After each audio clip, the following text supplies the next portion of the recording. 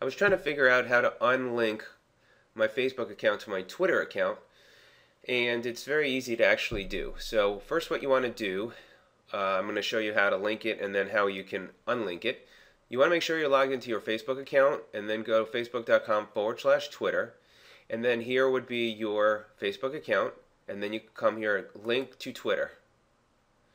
And then you would obviously need to log into that account, that Facebook account you want, and then once you do, you just click on Authorize App, and now it is linked. So under the Edit Settings sections, you could decide what you want posted and not posted on your Twitter account.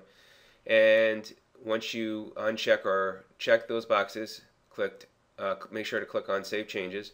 And if you simply want to unlink it, just click on this unlink from Twitter, and you'll no longer be able to post those Facebook comments or pictures or anything, and that will not be linked to your Twitter account anymore. So anyway, I hope this tutorial is of help. If it is, please like this video, subscribe to my channel. I'll be sure to add some other great videos. Hope this was of help. Have a great day.